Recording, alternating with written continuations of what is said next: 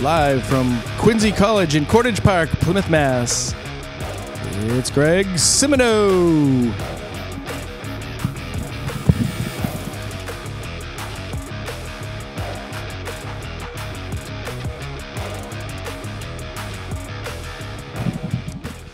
Thank you, thank you. It's nice to be here.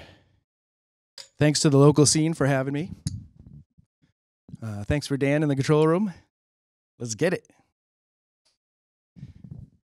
When I was going to college, my local Elks gave me a scholarship. $200. Yeah, I guess they didn't really think a lot of me. They were probably like, who's this, Gerard's kid? He'll be back here calling bingo within two years. $200. I like to think that that's how they come up with the pricing, and that's how they say it. Oh, Gerard's kid? He could be president one day. President of the lodge. $200. I like to think that they used the experiences that I had in the lodge in coming up with my scholarship.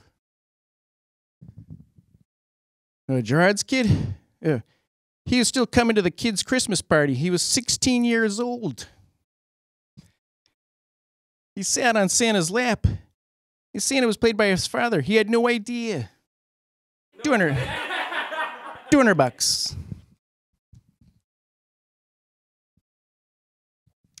We tried to give him a job calling the numbers at the fish fry. He couldn't do it. His brain is all mush from all the pork sandwiches he's been eating here at the Elks. $200. And 2 years later, I was working at Walmart. So they were kind of right. And my brother came in, and we were in the toy department, and he said, hey, can I borrow your ID? I want to go visit my friends at college. And I was like, you're not going to borrow my ID. No, here, get this. We were in the toy department. They had these Matchbox cars with a race car's driver's license in there. He used that license to get into UMass for 4 years.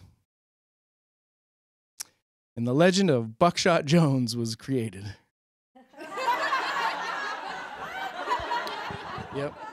20, 30 years later now, he's married, he has kids. We still call him Buckshot. Bucky, Buck, Uncle Buck. Yep. He really made a name for himself in college. He also has a race car driver's wife. A race car driver who never wins.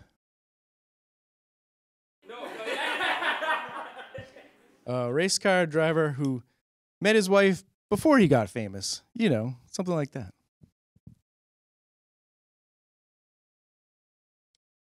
If you want legal advice, we all go to Buck's mother-in-law for legal advice. Yeah, because she's been playing the system since 1963. She even has a T-shirt that says that right on there. So I asked her one day, do you think Buck will get in trouble for going to college and using that fake ID the whole time? And she's like, no, silly. He can't. Those records are sealed. That's how she gives law advice, you know? She's kind of like an ex-smoker and a pirate mixed into one. She's a lot of fun.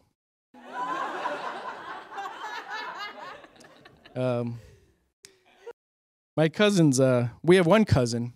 He's one credit short of finishing college, and he probably won't go back and get that credit. We also have another cousin who is a couple cards short of playing with a full deck, and he's probably not going to find those cards either. So we got some smart, some dumb. It's a good mix. I remember taking psychology, sociology in college, and I thought, wow, these are really interesting. They really play with your mind. I can see how people get tricked into picking this as their major. I took an at-home course when I was in college, and you go there, pick up the video cassette, bring it home, watch it, turn in the work. And I thought, man, I can't wait till one day these come on DVD. It's just funny. I don't know.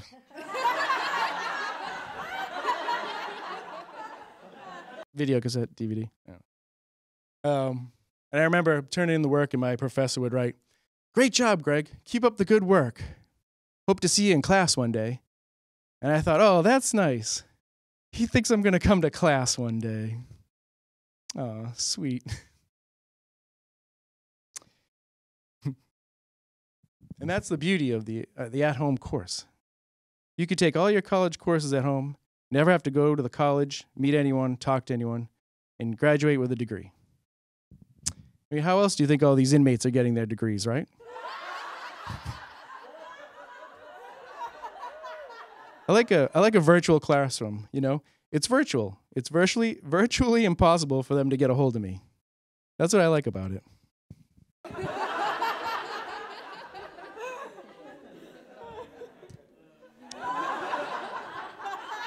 But the inmates getting their degrees, you know, it's like, he probably writes, "Great job, serial killer. Keep up the good work. Hope to see you in class someday." Probably that's his, what he writes to them. And I bet, like, one time I got a used book from the county jail. Yeah, it was described as having little to no blood on it.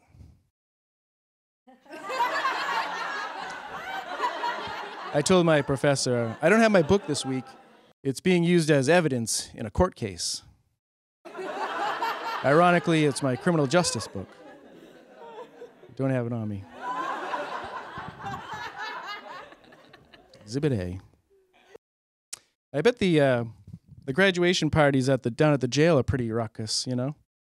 "Oh, sir, there's a graduation party down in cell block 6. Shut it down. Get the fire hose. Confiscate all the jalapeno poppers." When I had my graduation party at the Elks, I cried. And I told them it was because of jalapeno poppers. But I think they knew it was a little bit of both. Just a beautiful thing.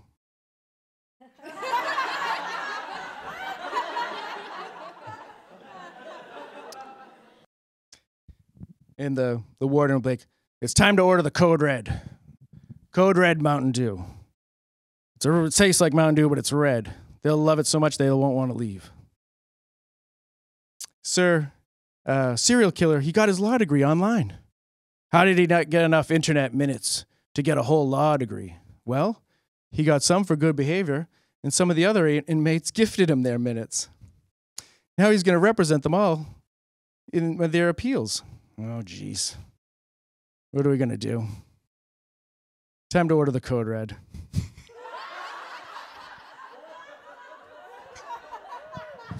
"Did you order the Code Red?" "You damn right I did." "Sir, are you invoking Colonel Jessup?" "No, I'm invoking Colonel Ketchup. It'll go perfect with these jalapeno poppers."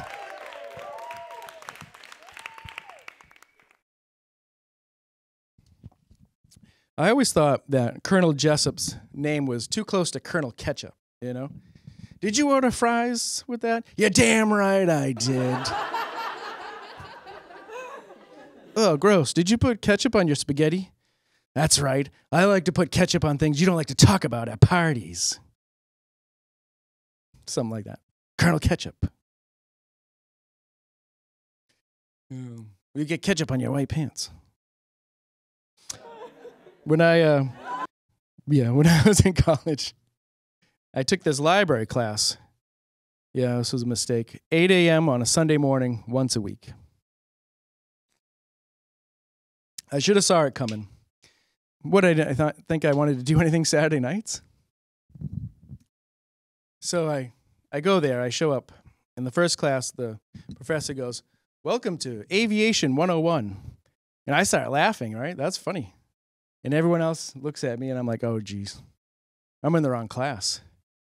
So I get up and start going out, and I'm like, Aviation 101. Am I even in the right school? They let kids fly now? Was I in flight school? That's not where I went. They just said it was some class off the library.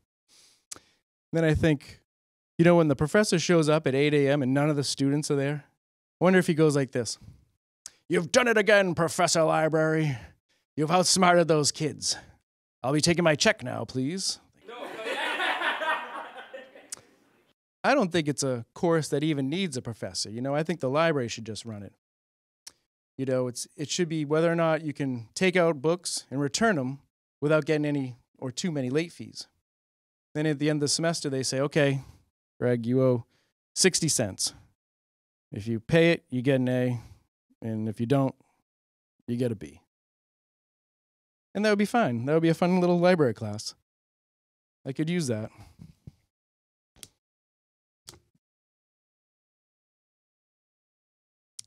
So I never made it to that Sunday morning book club, so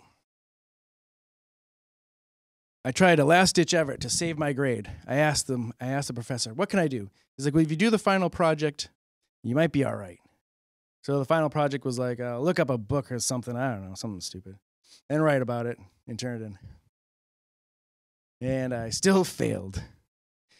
And I feel like that professor in that class were a dirty little trick.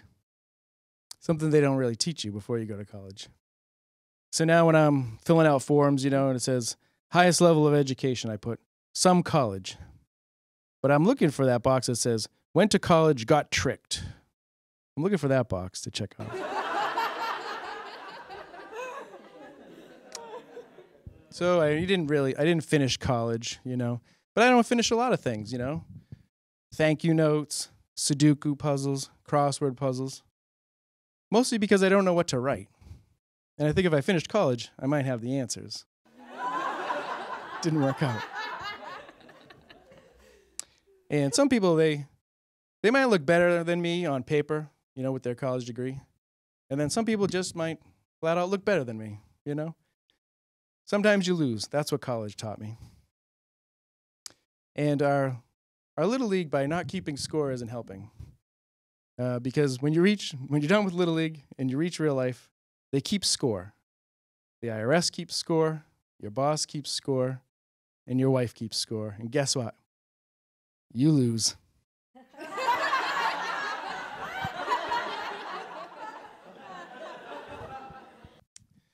They might tell you there are no shortcuts in life.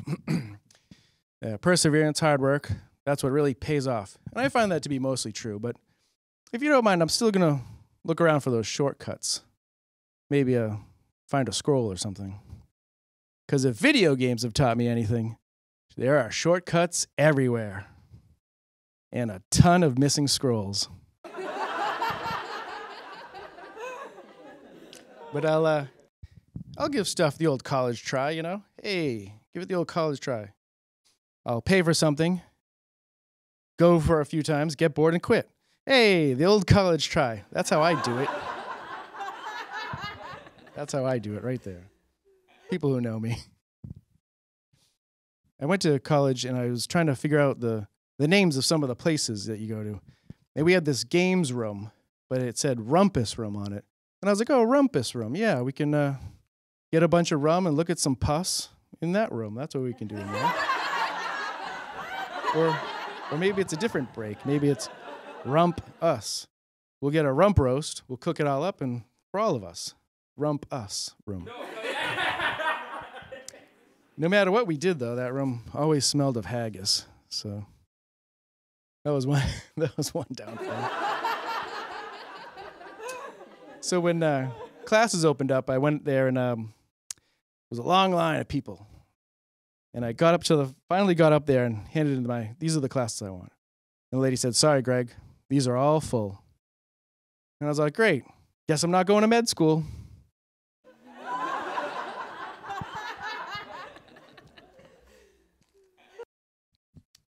She's like, Greg, well, if if any seats open up, we'll let you know.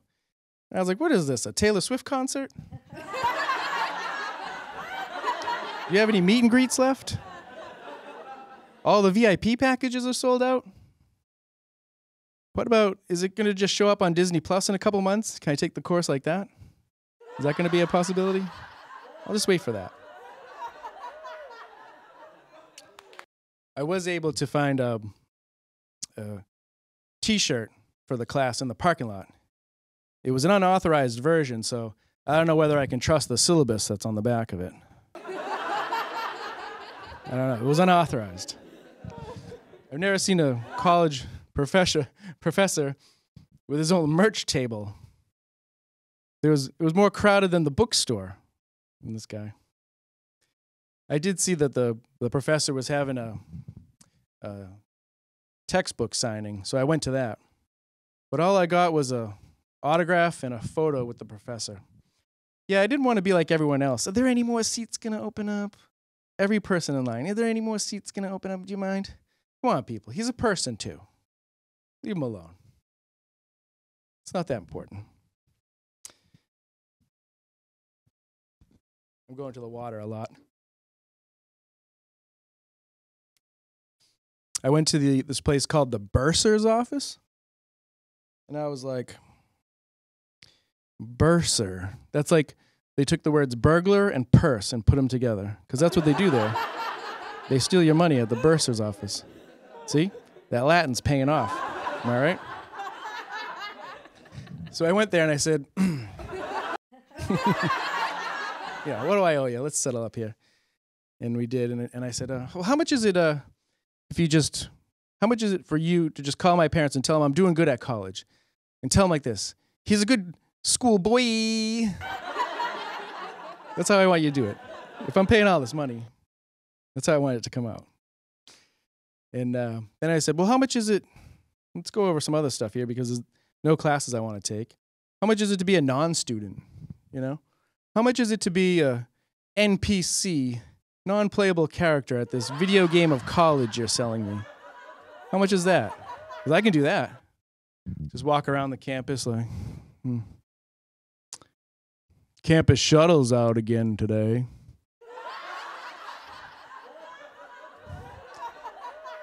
Professor so-and-so's out sick again today.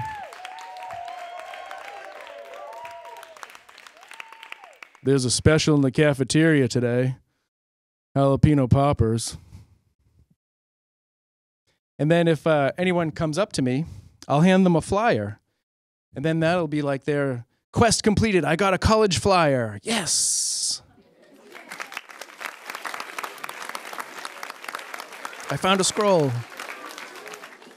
Then they'll look at it and it'll just say, slam poetry at the Rathskeller. Yeah, nah, I don't think so. But I did go to orientation. That was fun. There was loud music. The team mascot was there. They had pizza. I was like, this is Chuck E. Cheese for adults.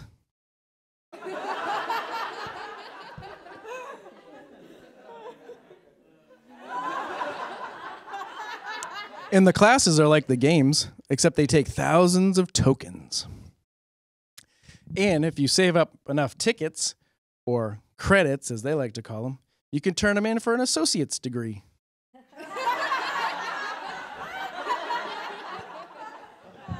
But as you know, I wasn't that good. I turned in all my tickets for the college sweatshirt. Got to have that, right? And then I had a little left over. I got a spider ring and some bubble gum. And that's what I went home with.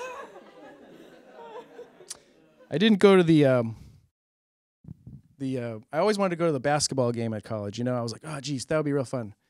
I could be like, oh, hey, I have science class with that point guard over there. Man, he is not this good at science. I guess I should probably keep doing his homework for him. For the team, you know, for the team.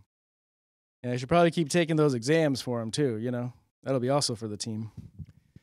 And, you know, maybe I should take a second look at that NIL license he signed. Maybe there's some money in there for me. Right? That's the big thing. Did you ever have this? Did you ever come home from college, you know, and the family party there, and there's that one family friend who wants to talk to you about college, and you're 18, and you're like, dang it. And they're asking you questions like, do they still drink in the woods up on the hill behind so-and-so hall there? And you're like, you're 18, you're like racking your brain like, what is that, on the right side of campus, the left side? I don't know. I don't know. I can't answer these questions for you. I'm 47 now, and I can't navigate myself out of that conversation at 47, let alone 18. But, yeah, I'm 18. Of course I drink in the woods, but I'm not letting you have that juice. You're not getting any of that. Are you kidding me? At a family party?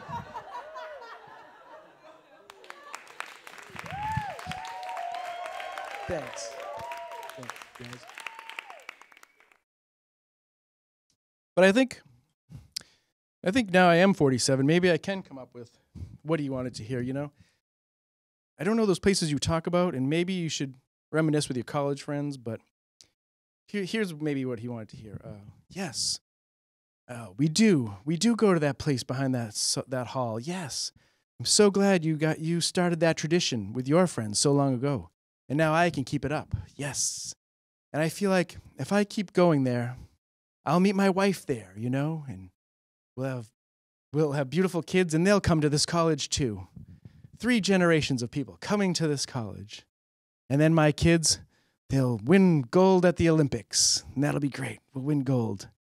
And then the 5 of us will all come back to the college on Friends and Family Day, you know, and your legend will be inscribed in the Great Hall. Me, my wife, and 2 kids, and they'll hold up their gold medals in front of the whole college. And everyone will clap.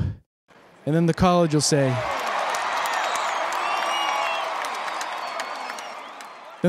say, quest completed, yes.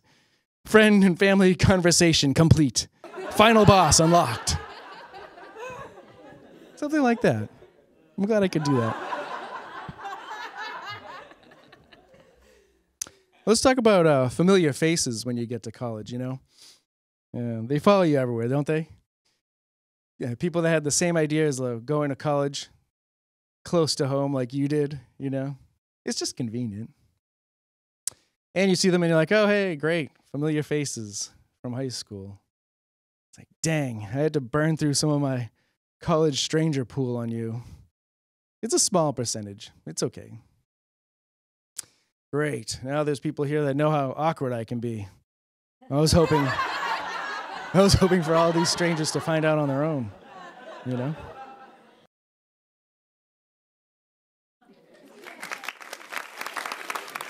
Thank you.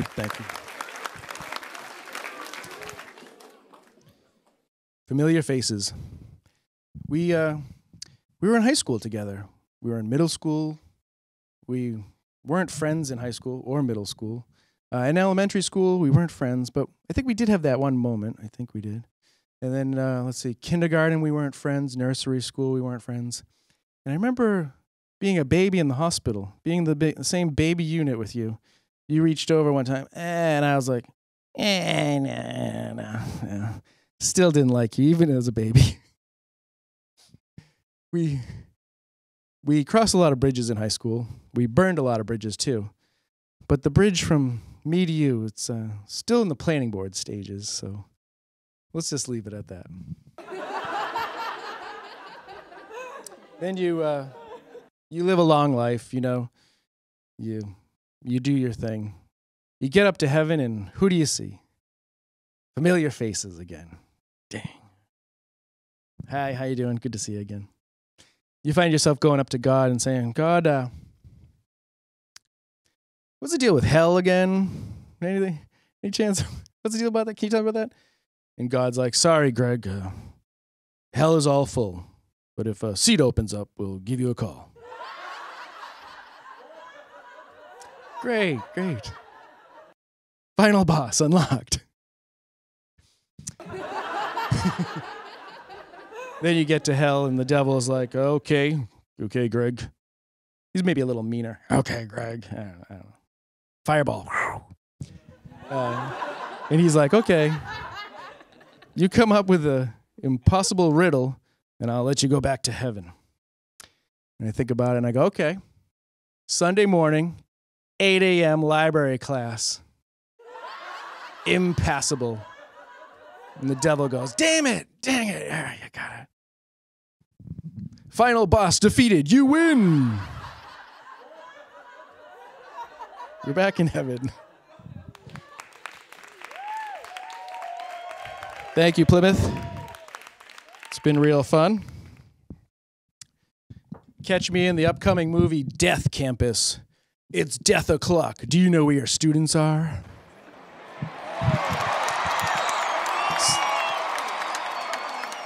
Serial killer, played by Kingston's own Chris Cooper. Professor Library, played by Christopher Walken. Colonel Ketchup, played by Jack Nicholson. And the Devil, played by Willem Dafoe. So there you go. That's the lineup. Classes are open now. Do you have enough tokens?